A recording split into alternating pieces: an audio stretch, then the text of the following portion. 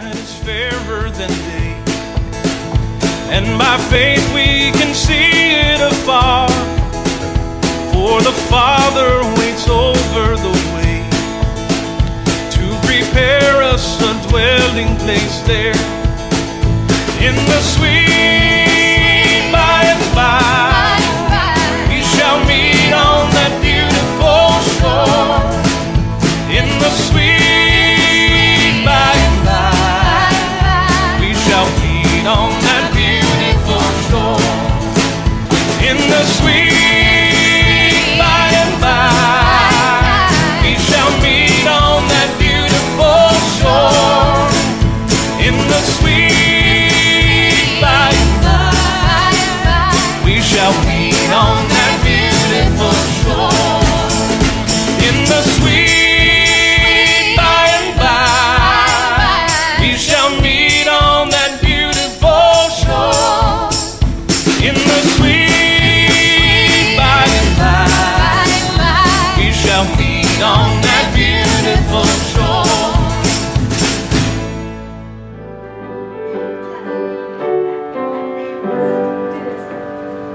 What can wash away my sin? Nothing but the blood of Jesus. What can make me whole again?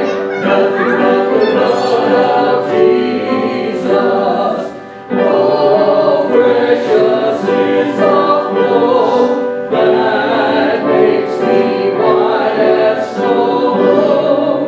No other fount I know, nothing but the blood of Jesus. For my pardon this I see, nothing but the blood of Jesus.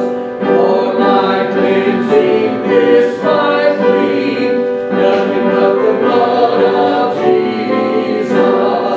Oh, precious is the flow that makes me white as snow. No other fount I know, nothing but the blood of Jesus.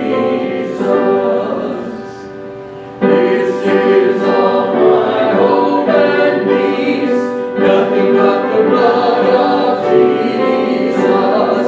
This is all my righteousness, nothing but the blood of Jesus.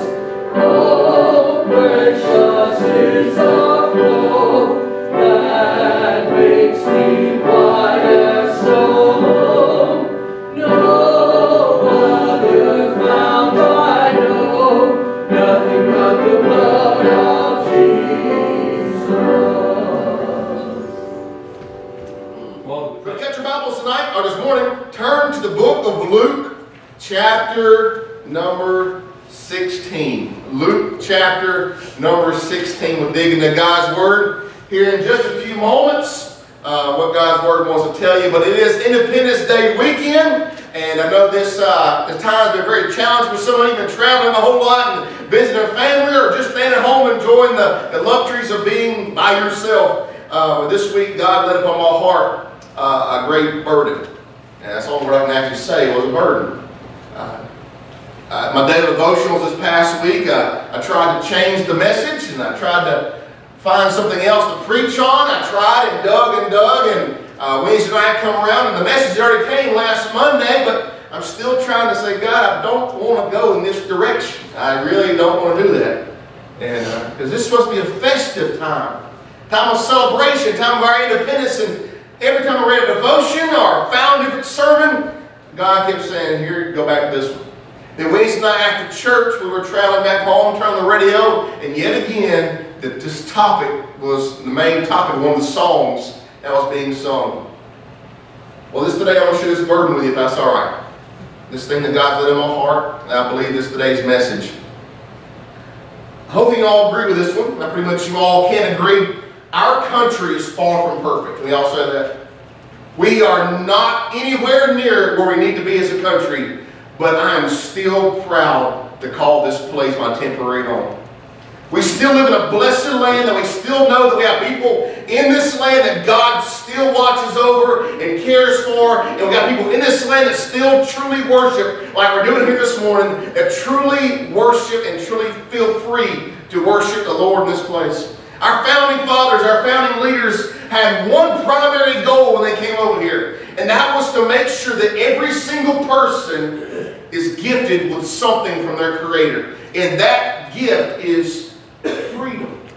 That we have been given a freedom through our Heavenly Father. And that's what they really instilled on us. And today, and I know things may change eventually in this country, but right now we still have certain freedoms. Would you agree with that? Right now we're still free to come to this place and still worship and to still pray and to sing songs and put it live on the internet so anybody can watch it. And in some countries, even the name of Jesus is a death penalty. We have great freedom here. We have a freedom of some type of religion. Hopefully it's our Christian religion. We have a freedom of sometimes the press. Have a freedom of sometimes saying what we want to say. But more importantly, God has given us His true freedom. And that's what today's message is truly all around, is that topic of freedom. And I do know this, that in this Christian faith, Jesus gives us a freedom. He gives us a choice to make. We have the choice of how we want to spend our eternity. He gave us that freedom and that choice. He gave us that option that we can pick one of two places. And today is about that option. I pray neither one of us or none of us will choose. We're in the book of Luke chapter 16. Here's what God's Word says, starting in verses 19. Now, I fully believe this. If you would just give God just a few minutes this morning. I want to preach as slow as possible, as humble as possible, and as meaning as possible. If you give the Lord about 20 minutes of your time this morning, He may just change your life. If you'll give God just a few minutes of your time this morning, you may leave here a totally different person. Here's what God's Word says in Luke chapter 16, starting in verse 19. There was a certain rich man, which was clothed in purple and fine linen, and fared sumptuously. That's a big word in it. That means he had a good time in his life. And there was a certain beggar named Lazarus, which was laid at his gate full of sores, and desired to be fed with the crumbs which fell from the rich man's table. Moreover, the dogs came and licked his sores. And it came to pass that the beggar died, and was carried by the angels into Abraham's bosom. The rich man also died and was buried. And in hell, he lifted up his eyes, being in torments, and seeing Abraham afar off, and Lazarus in his bosom. And he cried and said, Father Abraham, have mercy on me, and send Lazarus, that he may dip his finger in water, and cool my tongue, for I am tormented in this flame. I want to draw your word, simply your mind, there's three simple words found in verses 23. Three simple words, and those words are this: and in hell. I want you to picture this man for a minute. I read many commentaries about this, or read many preachers' theories about this, and many of them said, let's not even cut this thing off, it's not working very good. Heard many theories about this, that this is simply just a parable that Jesus gave to his disciples. Well, name me a parable where Jesus mentions somebody by name. It mentions my father Abraham. This, I truly believe, is our Father, our Savior, our Christ, telling a genuine story of something that literally happened, but using it like an illustration. I believe everything in this simple passage is true. Of a rich man, of a man named Lazarus, and Christ is depicting from these two certain great theological thoughts.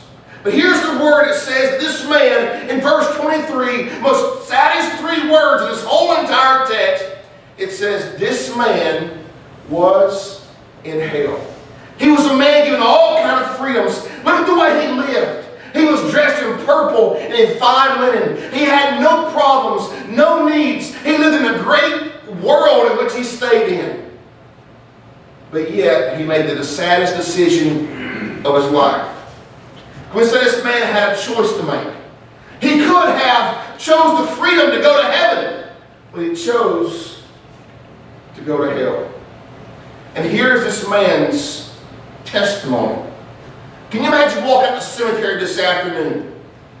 Seeing all the graves out there, and all the letters on those graves, and some folks have nice little sayings under their names of, she was a great mother, or he was a great father, or forever now with Jesus. But if you were to see this man's tombstone, and here it is seared into God's Word, on his grave it says, and in hell. Can you imagine those words tattooed on your grave? And in hell. My goal this morning is so simple. My goal is for you to never have those words, those first three words, as your testimony in life. Today we only know this rich man as one who went to hell. So throughout today's service, we're going to look at what's going to happen and the things about this scripture, about this rich man that take place in his decision that he made. And that freedom he had, how he chose to do away with the freedom and chose to accept the worst. As a police officer, sometimes I've learned that some people just don't like going to jail. You ever notice that? I don't know what it is, but some folks just don't want to go. It's a free cop. It's 3 field meals a day, and they even pay you for going. That's a pretty good little job. They pay you court fees for going. So it's a paid job. Why not go? But some people just don't want to go. And sometimes, unfortunately, you have to use force. Put them in handcuffs, or sometimes you got to kind of make them go with you, especially if they've done something terribly bad. You got to make them go with you. And I hear this comment. I ain't heard it lately. Praise God for that one. You hear this comment all the time. Here the comment is, I ain't scared of you. I ain't scared to die. I hear that comment. I used to hear it a whole lot. I can remember something simple, and they were like, come on, I ain't scared to die. And here's what my comment always was. I used to laugh at it. People used to laugh at me, especially my buddy cops. They said, why do you always say that? I said, I turned everything into a religious thing, and so they say, I'm ready to die. I said, but are you ready for the judgment? That's all I say to them. I'm ready to die, but are you ready for the judgment? Everybody in this room can probably say, yeah, I don't want to die anytime soon, but yeah, I'm ready. If it happens, I'm ready for it. But the question to ask yourself is this: are you ready for what happens after you leave this life? Are you ready for truly what happens after you leave here? Think about this. The Christ and God, the Holy Spirit, did everything possible to keep you out of hell. You realize that? That He literally gave His life. He did everything possible to keep you and to keep me and to keep our grandchildren and our children out of that place called hell. Think of what He did for us. Not only was He born of a virgin, but He also shed His innocent blood so that we will never have to face the judgment of hell. He took a cross. He took a crown of thorns on His head so we'll never have to face the judgment of hell. He willingly surrendered His life and gave His life as a ransom so we never have to face the punishment of hell. He rose from the grave to defeat that hell. If we know that, why do so many people still, in all these freedoms we have, still make that choice to still go? God sends nobody there. It's our own actions. It's our own choice to go there. And here's this man making this exact same choice. I researched last week, and there are nearly 2,000 places in God's Word where God is begging His people to repent so they will not be judged. That's God for the past 2,000 years, for lack of better words, saying, repent. I've got a better place for you. I've given you all this. I want to keep you out of this place called hell. And never forget this. Hell was never created for humanity. That was never God's plan for any of His man or any mankind ever to go to hell. But because of sin, it was made not for us, but it was first made, the Bible says in Matthew 25.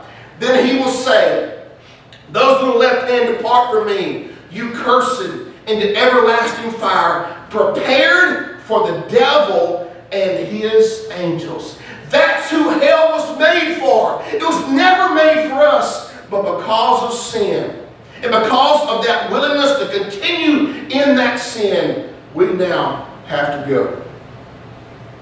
Well, famous preacher, my favorite preacher of all time, so people may say Billy Graham or Joel Osteen. I have one even further back than that one. My favorite preacher of all time is Billy Sunday. You ever heard of him? Old preacher in the early 1900s up to about 1930. But he was a great man of God, and he made this comment. He said, hell is the highest reward that the devil can offer you for being a servant of his. Think of that. The best present the devil can give you is the gift of hell. I think I'll pass on that gift, if you don't mind. That's the best the devil can offer you, is hell for serving him all these years. Now, we are living in a country that has a lot of freedoms, but in this world and in this country, we have a general knowledge of what hell and what takes place in that terrible place. Even those who were never raised in church have a skewed view. They still have a somewhat impression of what hell is going to be like. I was this past week at one of those bar research things of how people actually believe about hell, of what they believe is going to take place there. And the consensus is kind of across the board of what we as Christians believe what takes place there. Here's one of the first ones. Hell is a place of eternal. You know how long eternity is? That's longer than yesterday. And yesterday's a long day. It's longer than any. It's eternal. There's no way to take a picture. It's infinite. Everlasting, non-quenchable fire. I'm going to share this with you. You know this already. After I got in the Army, I wanted to be something in life. No, I was kidding. I wanted to be a firefighter. So I went to firefighting school, and after about a year, me and my wife and kids went down to Florida, right at the edge of Florida, near Fort Road, and I was a firefighter for nearly 1 solid year. I hated that job, y'all. I'm not going to lie to you. I hate it. But I had my fair share, about 3 or 4, not too many, but 3 or 4 house fires. And we get to go to these nice little house fires, and we get to stand on a little water hose. We actually stood on top of the truck and fired the water hose at them. That was my job. But that was what I did. And these houses would catch on fire, these barns or these sheds. I would sit there and keep adding that water to that fire. And after a while, finally, after the building collapsed a little bit, finally the fire was put out, and all the smoke was snuffed out. Everything looked terrible, but the fire was out. But can you imagine going to a place the fire never stops burning? You can just feel the heat. The fire never stops burning. Also, the Bible says, and the general consensus is, that hell is a place of complete and utter torment. You thought being married was torment. Just kidding. Just kidding. Just kidding. Come on. I said, you look at your spouse. Complete and utter torment. The worst you can possibly ever imagine. It is a place of pain. It's a place of suffering, both spiritually and physically, but you're never consumed and never can stop for eternity. This is just some of the things that hell promises us for those who want to go. Hell is a place, it says, of weeping and gnashing of teeth. Now we know what weeping is, right? I do it all the time. I cry all the time. But you know what gnashing of teeth means? I thought it meant pain, but it's totally not. If you read the New Testament verses, when someone gnashed their teeth, like for instance, when Jesus told a parable, it says the Pharisees and Sadducees gnashed their teeth against Jesus. What that means is they showed utter just contempt and anger at what Jesus is saying. Like Trinity's face right now. It's just anger on that face. That's what that means. Can you imagine? Here's what's happening in hell. People are sitting there crying, and they're completely miserable and mad and hating the fact that they're there. And they can blame no one but themselves. that they put themselves in that situation because they refused to accept the freedom that our eternal Father has given us. Hell is a place, even though it's full of fire and brimstone, the worst you possibly can imagine, it is still a place of dark abyss. I can't explain it. All I know is the fires are burning internally, but it's still pitch black dark. It's an abyss that seems like it's a bottomless pit, the Bible says. Hell is completely opposite of the joy and the peace and the happiness that heaven is. And here's the best one. Hell is a no respecter of persons. My favorite things I love hearing on traffic stops. Pull somebody over and the first thing they say is, do you not know who I am? My question always is, the response back is, give me your ID and I'll find out. But you don't know who they are. That's the great thing about hell, is that you don't care how rich you are, how poor you are. There's no social statuses there. There's no... They're all on the same level in hell. Hell is also a real place. Just as we are in this one place here, it is a real, legit place. And going back to that respecter of persons, I believe in hell. Here's what I believe is going to be there. I believe there's going to be adulterers and adulterers and fornicators and homosexuals and liars and cheaters there. I believe that. But I also believe there's going to be people who have the title of reverend. People who have the title and have hands laid upon them and says, I'm a deacon. People that have sung in choirs. People that have their names on church books. I believe is going to be there. That's why Jesus said that some will say to him in that final day, Lord, Lord. He will say, I knew you not. Depart from me. Because it's not about just believing in Jesus is what saves us. The Bible says even the demons believe in Jesus, but yet are unsaved. What it means is we fully put our full trust in Him. And not just believe in Him, but believe on Him for how great He actually is. And one day many people wake up and realize they never truly believed when they wake up like this rich man did. Watch what happens. This rich man says in chapter 16, this rich man died. Now catch this. This rich man died. And unless the Lord comes back to get us, every single person here will face that exact same type punishment that he faced if we don't get right with God. But look what happened to this man. Here he is living this freedom. He has his life the way he wants it. He has all the peace. He has everything he possibly can imagine in this world. And people say, why does it seem like people who are outside of God's will seem to be the most flourishing? That he always says, because the devil even takes care of his own also. But imagine millions and millions of people. They know how bad hell's going to be. They know what's lying there. They know what's waiting there for them if they refuse to get right. But they still choose to go there. And this rich man died. And it says here that after he died that he was buried. No doubt he was rich. No doubt he had family because somebody has to bury him. And it also says he had a father and some brothers. No doubt that he had a great huge funeral. No doubt he had all the mourners coming out from the villages. They all come by and prayed by his body. No doubt they at his wake looked and said, oh, he was such a great man. No doubt he had the finest preachers ever preaching over his graveside service. But none of that mattered. Because once he's dead, he was gone. Tears were praying, prayers were praying, tears were falling, but nothing saved that man after his eyes closed in death. Because it says he was dead and in hell.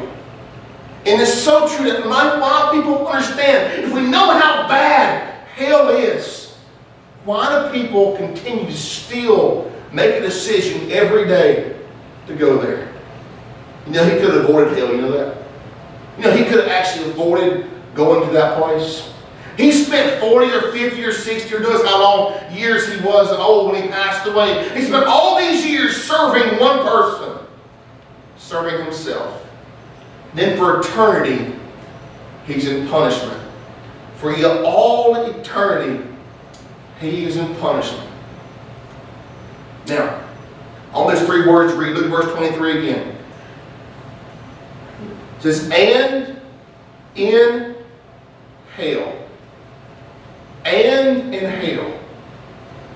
I got a dear relative. I love him dearly. This dear relative, he was talking the other day and said that he fully believes that his mother right now is in hell. Truly, literally believes it. I was by her bedside on her deathbed when she is inviting Christ into her heart only a few months ago, as she is inviting Christ into her heart. In all my years of 38 years of being alive, she has never, not one time, ever told me she loved me. As my aunt never told me she loved me. We're by her bedside, and we're inviting Christ into her life. And when I got up, you know what she told me? The very first time I knew a change took place in her. Very first time ever, she says, Daniel, I love you. I knew right then that she had really, truly made that commitment. But her son says, I'm not quite sure Mama's in heaven. I believe she's in hell. We were talking, he says, I really don't even care much about church. I don't care much about anything anymore. I just don't mind going to hell so I can be with Mama. How sad is that? But look what happened after the rich man died. It says after Lazarus died, he was taken by angels. He was taken to the bosom of Abraham. And we see a crowd there, don't we? Angels and Abraham are there. Who is with the rich man in hell? Nobody.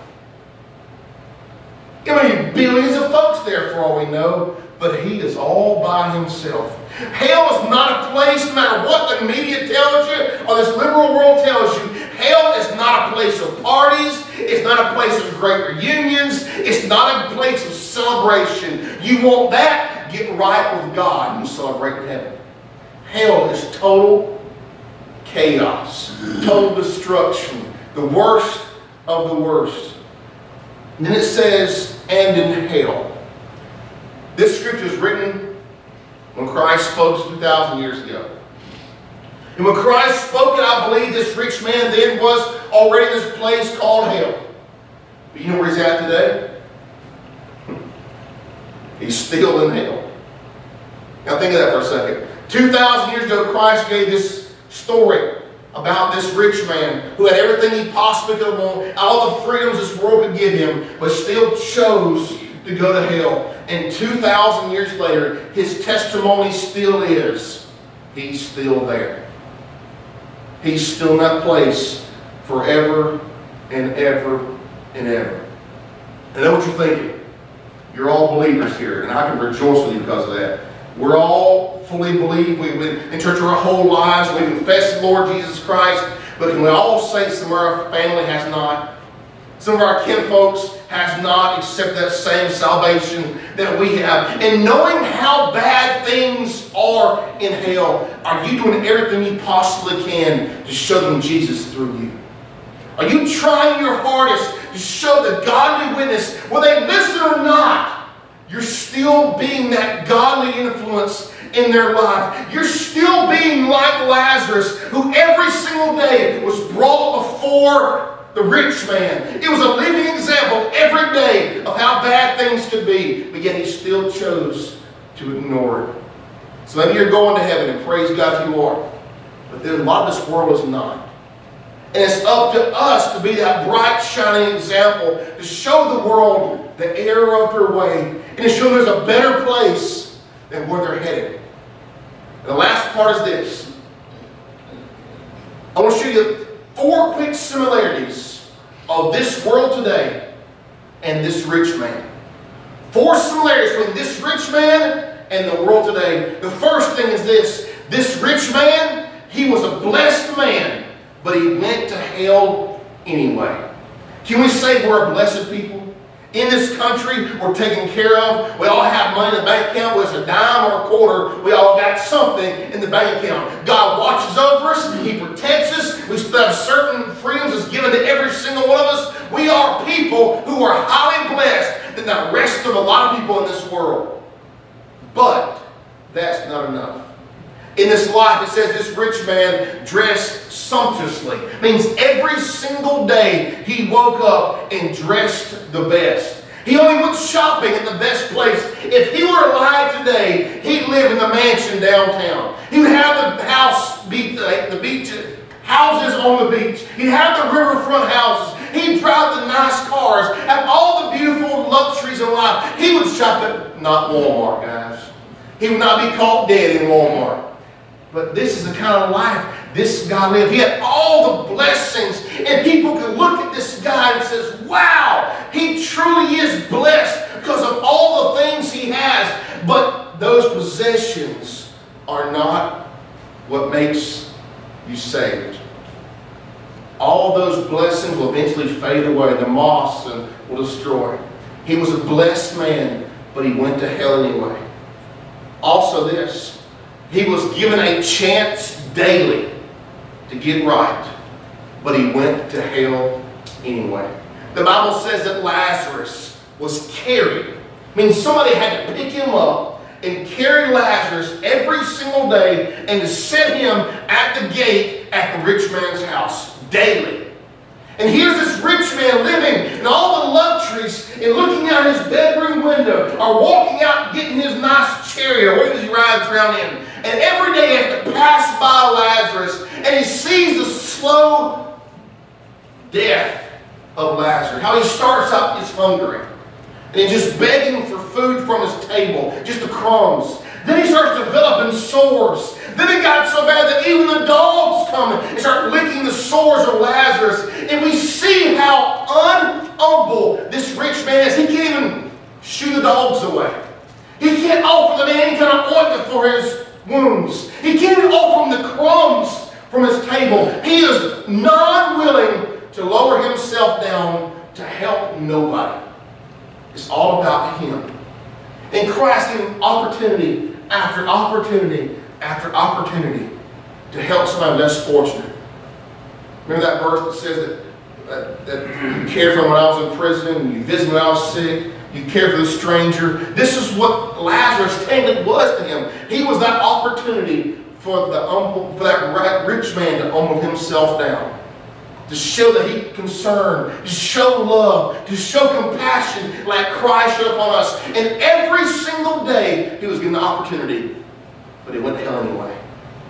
And I fully believe this, that one day, this whole entire world that happens to make that decision to go there is going to see ugly preachers like me in their minds. And ugly deacons like y'all in y'all's minds, telling people that Jesus is the only way. That hell's hot. And then look at all the times those preachers and those teachers and those mainly God and women stood up and says, you need to get right.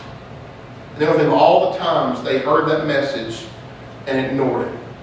The Bible says we're not promised to hear the gospel all times. But right now the gospel is presented that unless you get right with God, repent of your sins, this place is reserved for you. Also it says he was a loved man. He was a highly loved man. But he went to hell anyway. We know no doubt as a rich man he had many servants. The Bible said he had a father. He had at least 5 brothers. No doubt he had someone to bury him. So no doubt somebody had to have loved this guy. But no matter how much love he had in his life, he still went to hell anyway. And the last one is this one. Believe it or not, this man was a religious man, but still went to hell anyway. Preacher, how can you say that he went to hell? He wasn't very religious. Yeah, he was. Watch what the Bible says. 3 times in that whole entire narrative, you'll see where he says, Father Abraham. Then once he calls him Father. Then a 3rd time he says, but Father Abraham, send Lazarus back to my brothers. 3 times he calls him Father Abraham.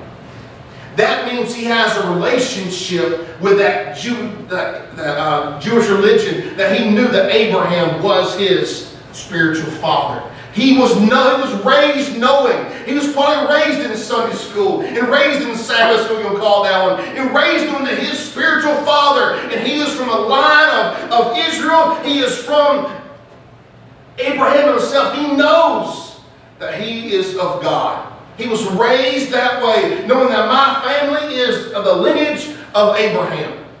He calls him Father. He knows where he comes from. Like the members say, my name's on the church book. My great-great-grandmother went there. Name's on the exact same book hers is. Does it matter which church your name's on? Does it matter if the church isn't named after you? All that matters is where your name is written in the Lamb's Book of Life. This is a very, very religious man. Called Abraham his pure father. But he still went to hell anyway. So what keeps us out of that place? What keeps us out of that place called hell? Only one thing. Not really a thing. One Savior. And his name is Jesus. And it's confessing him as our Lord. Confessing him as our Savior. Believing his death, burial, resurrection. And inviting him to be the God of our life. I always believe this. You're going to serve somebody. Like the old song by Bob Dylan used to go, you're going to serve somebody. Whether you serve the devil or you serve the Lord, you're going to serve somebody. And don't be like this rich man and make this your testimony. And all that you remember for is 3 words. And in hell. What's going to be your testimony? Hopefully mine, I know mine's going to say it, hopefully yours is too. And in heaven, he's rejoicing with the angels. Father God, we love you this morning. Thank you for letting us be your children. Thank you for watching out for us and caring for us. And Father, I do pray for those who have never heard the message, Father, never accepted you in their life. They don't wait for us too late to accept you. Lord, hell is a prepared place, but so is heaven. Heaven is a place prepared for those who love the Lord and anticipate his coming. Father, we pray for you. Your Spirit right now, Father, move among us. Help us be better ministers to our family and our friends, that we can get those around us, Father, to escape this judgment that is to come. In Christ, I do pray.